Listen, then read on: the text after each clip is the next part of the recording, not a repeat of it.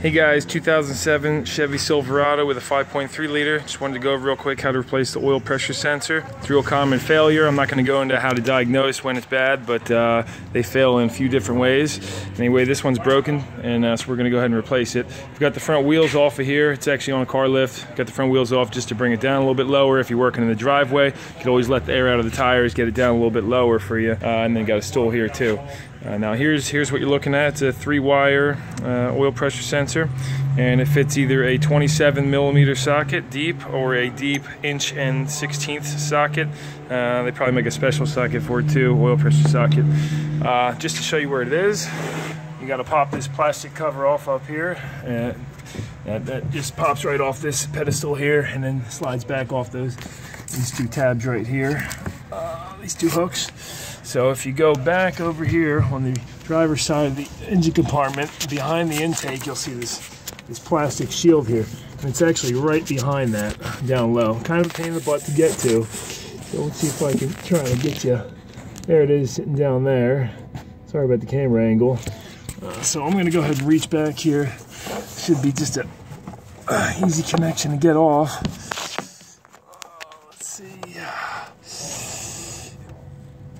Yep, it actually feels like tab's already broken for the lock.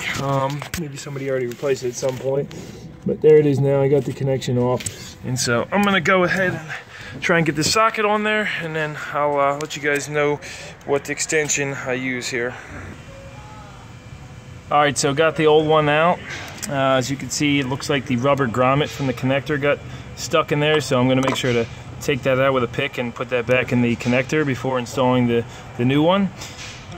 This 1.16" 12-point socket did not work. It actually fits pretty loose in here. So according to the aftermarket one, fits in there nice and tight. Probably would work for that. But I was able to use this 27mm deep 6-point. I ended up using a wobble extension. It's actually Pittsburgh from Harbor Freight. So you don't need good tools to do this. And then, what's that, like a 6-inch extension or 8-inch extension. And then a flex head Craftsman 3/8 ratchet. 27mm impact. And basically get that thing on there and yeah, crank away at it. You can crank it all the way off with the ratchet, and then it's going to be tight up against the firewall. But you don't need this combination. You can use whatever. You are going to need a 27mm socket though, and that's it. So the new one comes with thread sealant already on it.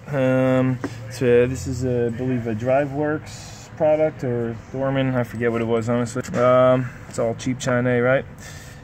Anyway, I'm going to put that back in, and thanks for watching, guys. Hopefully this helps you out with where it's located. I don't think I need to instruct you how to put it back in. All I can say is don't over-torque it and break the thing off in there, because then you're going to be in trouble. That'll be a pain in the butt. So, all right, guys, thanks a lot.